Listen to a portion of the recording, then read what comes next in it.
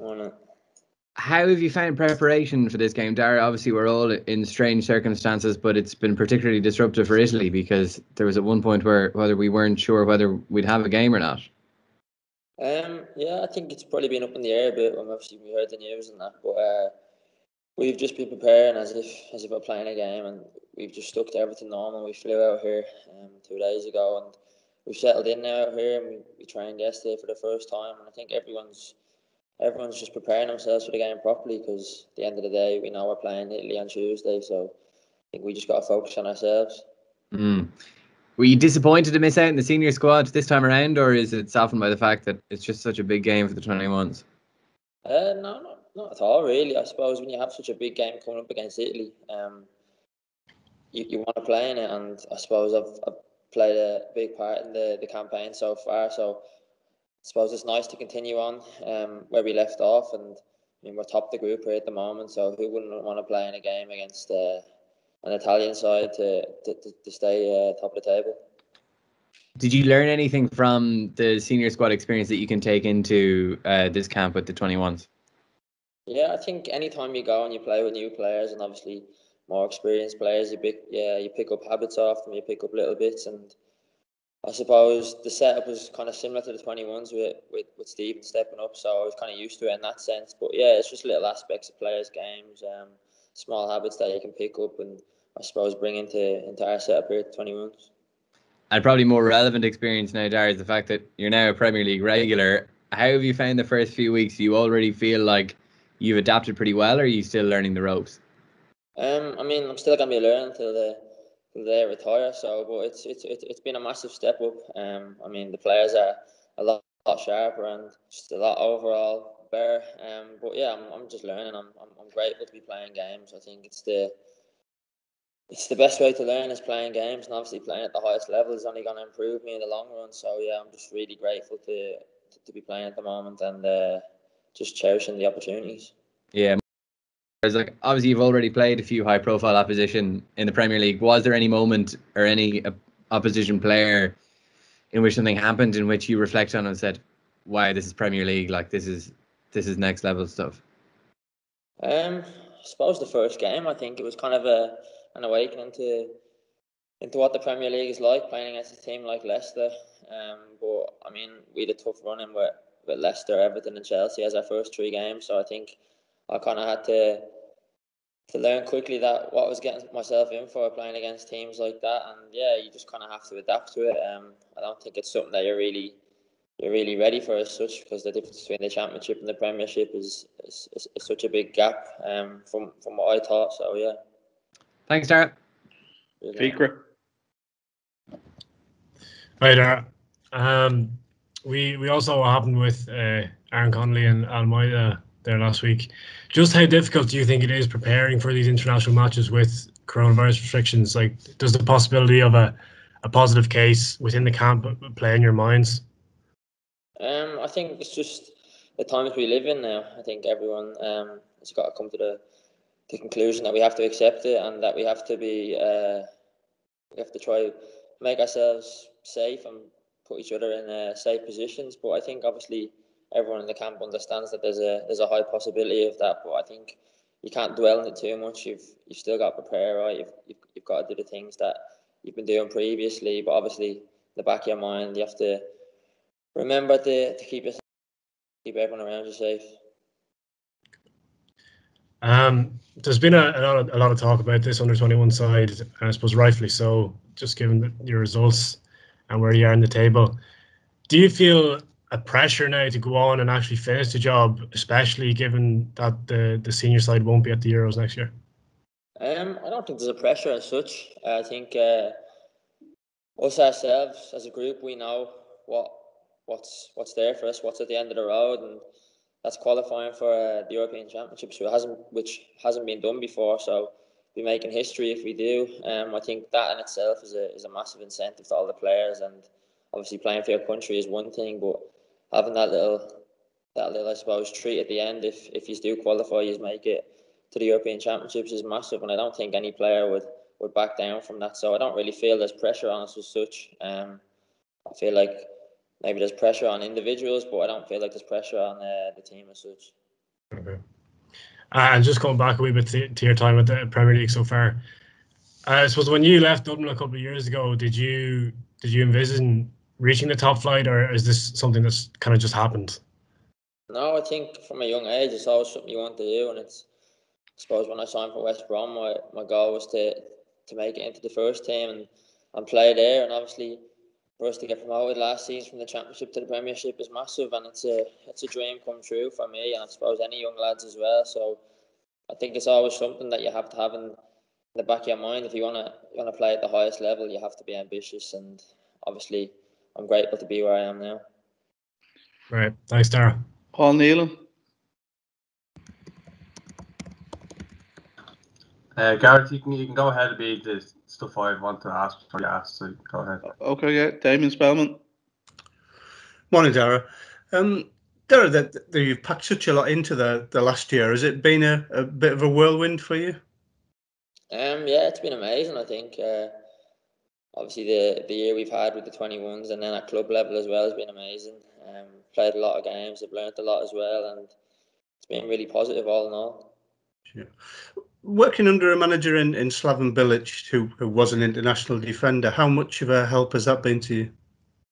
Yeah, it's been amazing. Obviously, I think his reputation speaks for itself. The teams he's managed, the teams he's played for too, and he's been amazing with me. Obviously, it's nice having a fellow defender, I suppose, coach me and mentor me and add little bits to my game that I wouldn't have had before. And yeah, it's just great having someone with that much knowledge there helping me along and obviously giving me opportunities as well. He's not afraid to play young players in defensive positions, which is unbelievable for young players because you want to be playing at a young age, and if you're given the opportunity, you want to go out and showcase what you have and improve that way.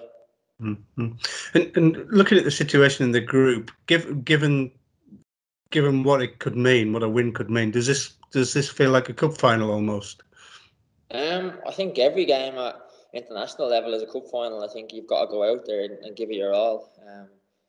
I mean, it's one of the best feelings in the world is putting the Ireland jersey on. So to get the call up in the first stage is massive. But then you've got to treat each game like a cup final, like you said. Obviously this game is a lot of importance to it.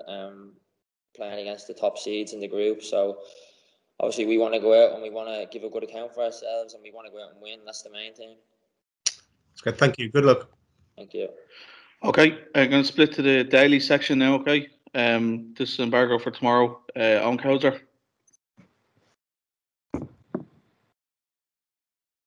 Your mic on. Hey Dara, where did you watch Thursday's game?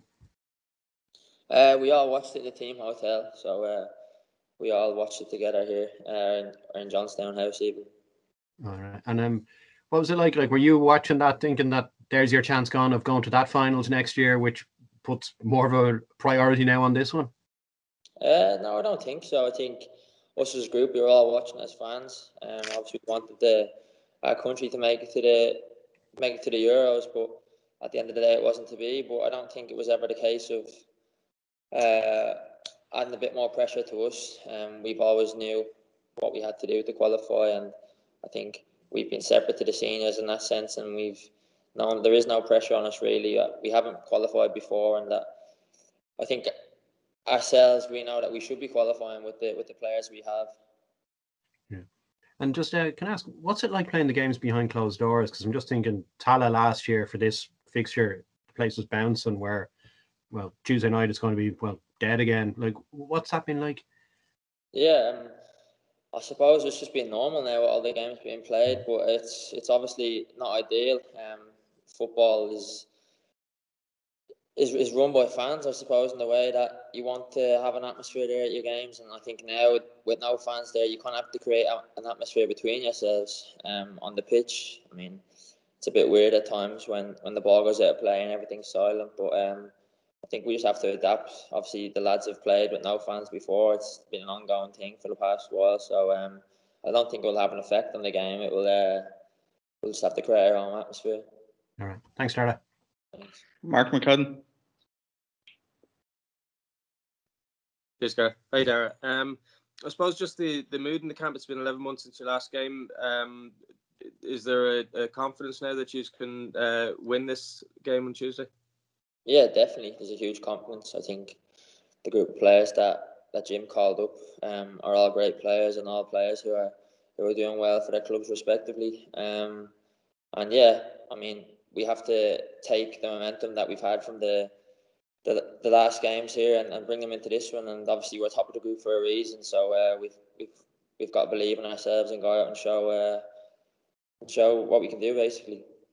Excellent. Just from your own point of view, again, I spoke or asked Dara about this last week, but you're working with a top defender, a former top defender at club level and now at international level with John O'Shea. I mean, like, what has he done for you so far?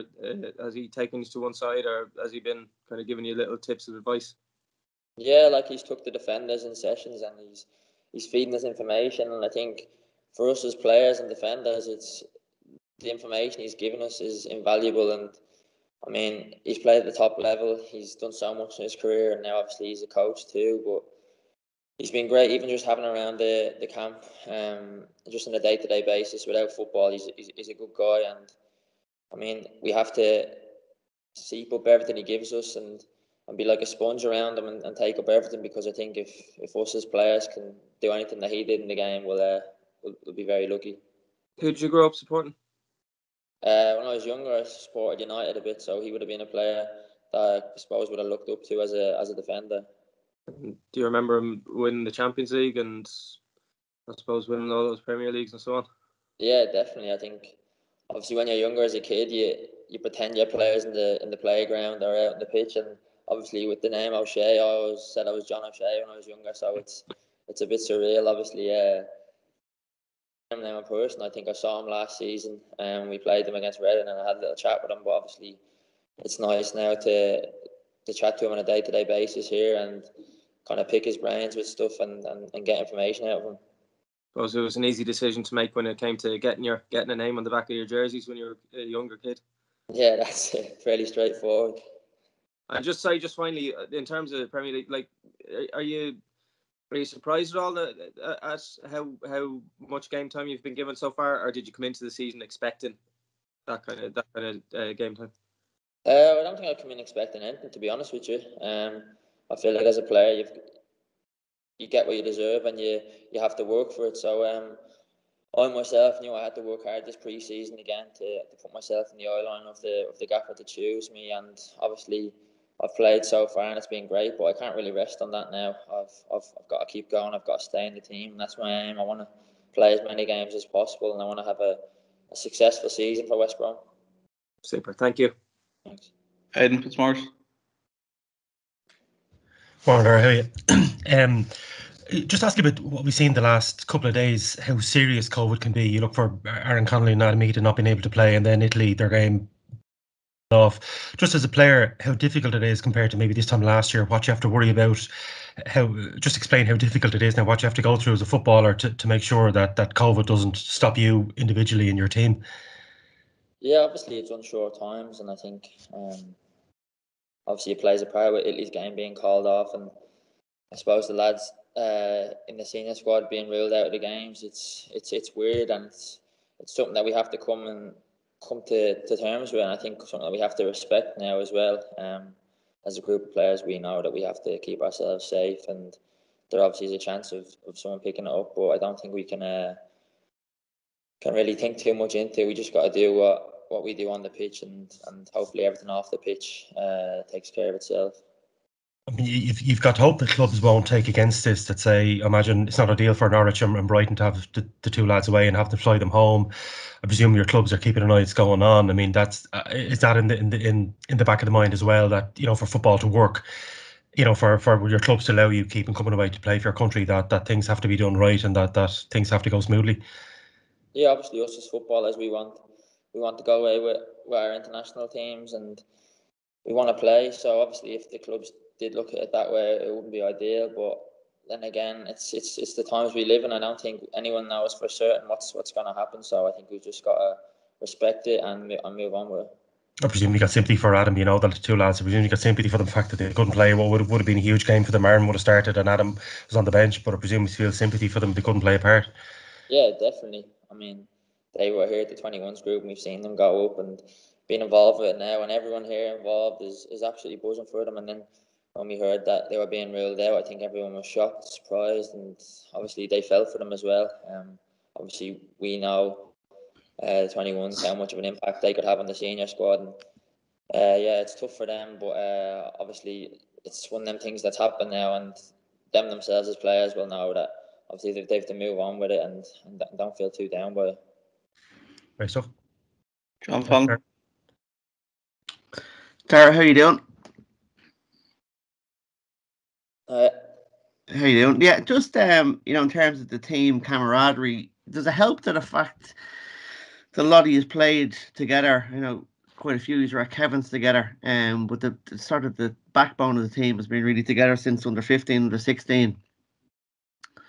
Yeah, I suppose it does. I think whenever we go away as a group and we meet up, everyone's just great friends, so everyone's really looking forward to seeing each other. Lots of us has grown up playing together. There's lads that have been added in, and they've kind of bonded with us as well, and it's become a family more than anything. I think everyone buzzes when they get the call up to come away, and even more so when you realise that you're meeting up with your best mates and you're going to be playing football with them for a week. So I think everyone themselves really looks forward to it, and obviously there is that camaraderie between the group, and it's yeah. All I can say is it's a big family at the end of the day. And you mentioned earlier that these are sort of tournaments that you should be qualifying for. Like, it's a very refreshing attitude. It's probably one that Stephen would have spoken about at the start when he took over the 21s. Is that the attitude sort of going to big nations like Italy, that, you know, you're looking to win, not just take a point and maybe take your chances then? Yeah, we don't fear anyone as a group. When we go out, we know we're going to win each game. We know that we have the quality in the change room to win each game, and the mentality too. I think obviously the result previously against Italy, I think other Irish teams maybe would have been happy with it and celebrated it. But if you went into the change room after that game and you seen the way the lads were, I think it was more disappointment and devastated that we only come away with a point there. We wanted to win, and I think that speaks a lot for the group as itself, with the mentality and obviously the culture that Stephen brought and the culture that Jim has now here. All right, thanks, Dara. Yeah. Okay, guys, let Dara go. Dara, thanks very much.